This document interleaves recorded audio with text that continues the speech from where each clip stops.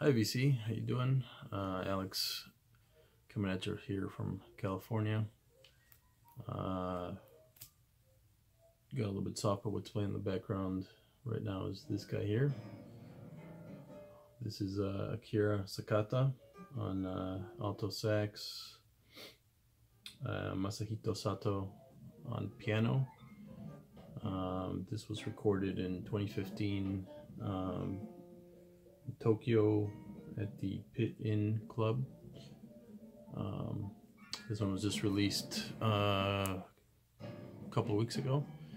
It's on Family Vineyard, is the label. Really cool Japanese free jazz session with Chris Corsano on drums, and then Darren Gray on bass. Really cool stuff. Fantastic cover there with an alley in Tokyo. Highly recommended. I think it's only limited to 500, so probably will sell out at some point. So I was in Chicago over Christmas break, and I was able to go to Dusty Groove Records in Chicago. Fantastic record store that specializes in soul, jazz,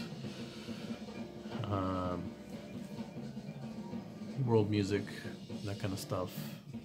Many of you guys probably have ordered online from them or even visited them. I used to live about half a mile from there, but at the time I really wasn't collecting jazz. I did start my jazz collection with records from there, but really never appreciated that store for what it was till I just visited here in December. So this is kind of some of the stuff that I found there. Steve Lacy record, I believe this is from 1959. This is a OJC reissue. I didn't realize until somebody pointed out that I think Teddy had actually talked extensively about this one in one of his videos not too long ago. So these are Thelonious Monk pieces played by Lacy.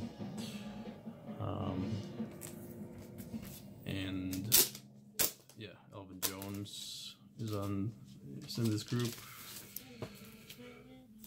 Mel Waldron on piano, and Buell Nullinger on bass. So really awesome lineup. It's got 7 tracks. Highly recommended.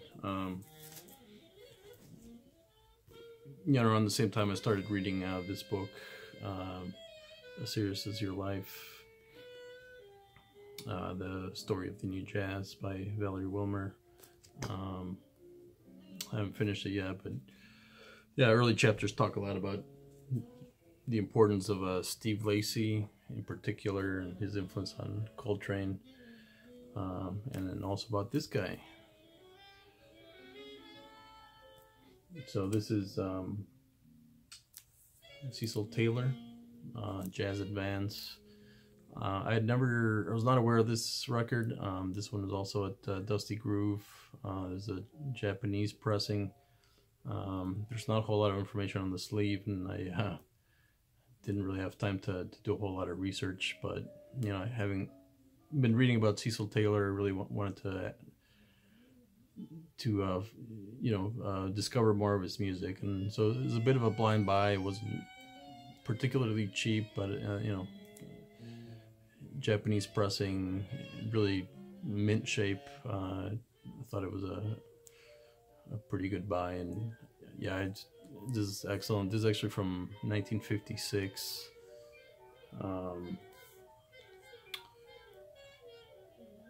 And yeah, it really, even in 56, you can tell how far ahead he was with his ideas. And to my ears is more rooted in avant-garde and modern classical music than any of the jazz idioms that were that would become bop and post bop in the late 50s and early 60s. So really cool early Cecil Taylor album. This one is a reissue from 1979, I think. The original was Japanese from 56. So Cecil Taylor Jazz Advance, highly recommended.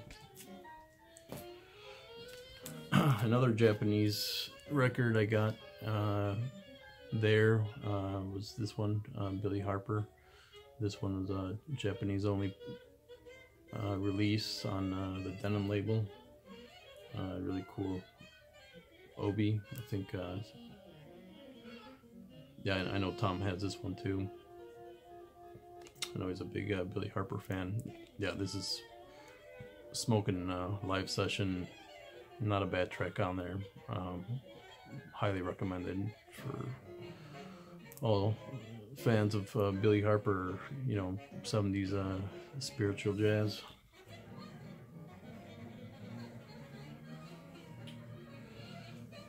Sonny Murray had just passed away, so he also was on my mind, and he's also mentioned in the book extensively. And I found this one as well at Dusty Groove, The Untouchable Factor. So let me see who's on this one. So Sonny Murray is the leader of this group. We got Bayard Lancaster on reeds, Dave Burrell on piano, Bob Reed, I'm not sure I'm real familiar with him, on bass. There they are. But yeah, this one also is so this is from 1977, so a little bit later, free jazz session.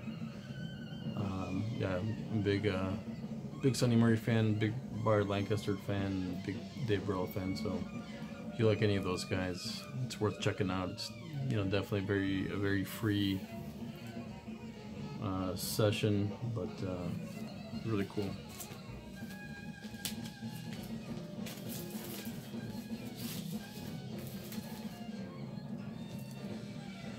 There's another Sonny Murray that I found there at Dusty Groove. I had this one a couple of years ago, and then I sold it for some reason.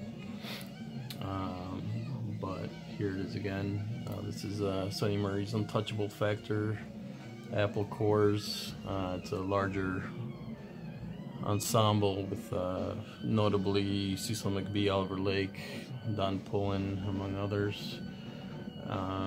I haven't re-listened to this one yet, but from what I recall, and I think why I sold it the first time, is I think side one is really was really straight ahead, and maybe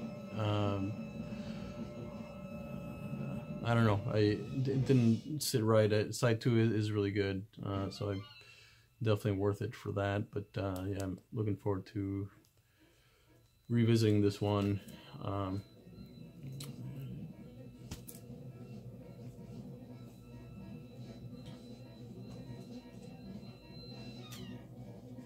I think that's all I pulled here from the stuff that I found at Dusty Groove. This is one that I just got about a week ago. This is very much a grail. I know this is a VC favorite, Horace Tapscott Quintet. The Giant is Awakened. These are becoming super scarce. There was a seller that seemed to be pretty motivated, so I just threw him an offer as to what I could afford for it, and we came to a pretty reasonable agreement. So I'm really happy, and the sleeve is few nicks here and there, but the record is in beautiful shape. Is on Flying Dutchman from 1969. I think this is the first album with Tap Scott as the leader. He had been playing piano all throughout the 60s with several different groups. I think in the LA area in particular. And so yeah, as far as I can tell, this is his first recording as a leader. He was already about 35 years old during this recording, and then recorded a bunch with on Nimbus in the 70s. But yeah, this is the only record that I have of his. I think a lot of his other ones are pretty hard to find too. So, but yeah, if you don't know, side 2 of this record is, it's a top 10 track for me of all time. Awesome. Turn on some light here. There we go. It's getting a little dark in here. Another grail that I've recently got. There's a local, not local, but there was a seller in the Bay Area that was selling this fantastic record, and again, I kind of negotiated them to a really good price actually. And when I first got this in the mail, I thought, when I first opened it, I really thought that maybe it was a reissue, because it was, the cover is in such good shape. And I do have the reissue that came out a couple of years ago, and yeah, they actually, the cover is pretty much identical. I don't think it's got the Brain label on there, but yeah, indeed it is an original Metronome green Brain label. It sounds fantastic, and yeah, it's one of my all-time favorite krautrock records. Side 1 is super psychedelic. Side 2 is more ambient, chilled, but yeah, I think both sides are superb. It's definitely one of the high points of the genre for me, and now one of the cornerstones of the collection. So this one just came in the mail today. Alan Silva has Celestial Communication Orchestra, Lunar Surface on the Actua BYG. This is an early one, number 12. Yeah, it covers got a little bit of water damage on there, but yeah, the record's not too bad. I got a good deal on it. Had been on my want list for a while, and then I saw, I think Derek, he's got this one, and I think there's like a second part to this one that he was raving about, so I decided to pull the trigger on it. Yeah, it's really cool. I think Leroy Jenkins and Anthony Braxton are on this one. Both of them guys that I really enjoyed listening to. Leroy Jenkins in particular stands out here, even though it's a larger group.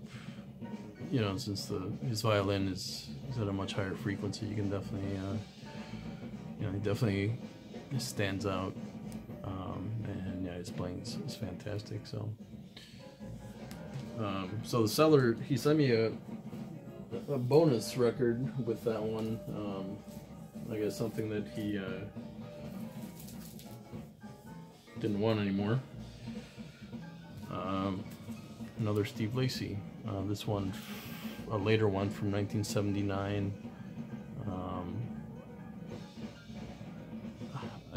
I think the label is called WZA. It looks like it's maybe a Canadian label. Haven't done a whole lot of research on it, but and I'm not familiar with the trumpet player Walter Zuber Armstrong. But it's basically just a duet, Lacy and Armstrong here, pretty interesting stuff. I like it a lot. Very yeah, free improv, avant-garde, and just the two of them, and recorded in Amsterdam.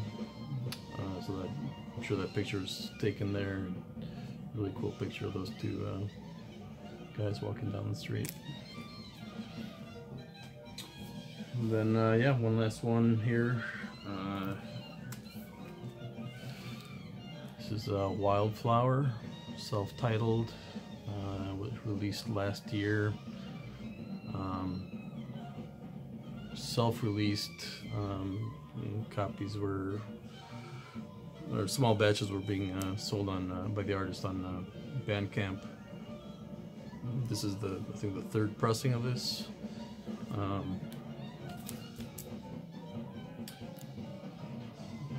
So there's a trio. It's Idris Rahman saxophone, Leon Brichard on bass, and Tom Skinner on drums. Not familiar with these guys. I believe they're based out of the UK. Just really top-notch, you know, modern. You know, I'm gonna call it spiritual jazz for lack of a better word, but you know, sort of Eastern influenced, you know, groove, you know, very groovy trio jazz. Really catchy, listenable, very, very cool. I think he might be sold out. I don't know. I think some folks in the BC were trying to see if they could find the copy still, but we'll see. Hopefully he pressed a few more. But, yeah, really cool cover. Highly recommended. It's available digitally and on CD as well, so definitely ways to get a hold of this. So yeah, I think that's all I'm going to show for right now. Hope everyone is doing well. Diana, thanks for doing the contest, and I look forward to yeah, seeing what you send over. Cheers, guys. Bye.